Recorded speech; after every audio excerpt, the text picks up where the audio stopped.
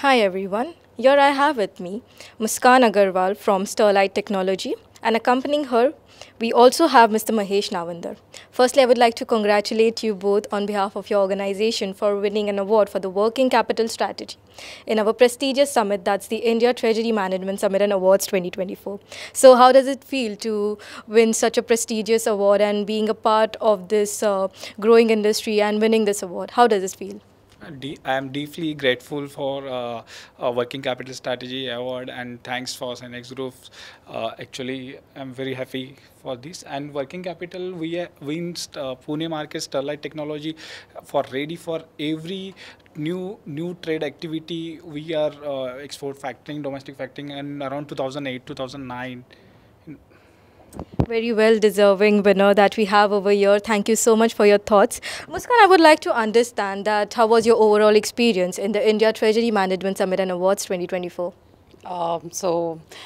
It's been an amazing experience here, and it is really insightful. I really want to thank. I mean, this is the first time which we are attending this summit with Synex Group, but experience has been completely amazing, so insightful, and it's very enlightening. To gain so much of expertise from all the industry experts, and to be more gathering knowledge and everything. So yeah, our experience is really nice. That's really good to know, Muskan. Also, Muskan, being an industry expert, how do you see treasury management industry in the next 5 years?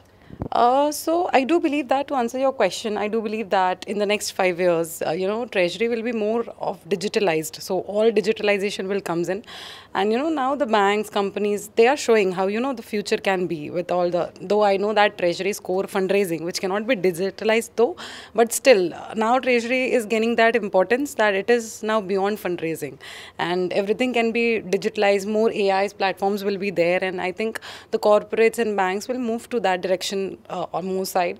Also, I do believe that Treasury is giving business a more business. So Treasury is gaining that importance nowadays in the corporates and the banks. So yeah, I think digitalization is the future of Treasury now.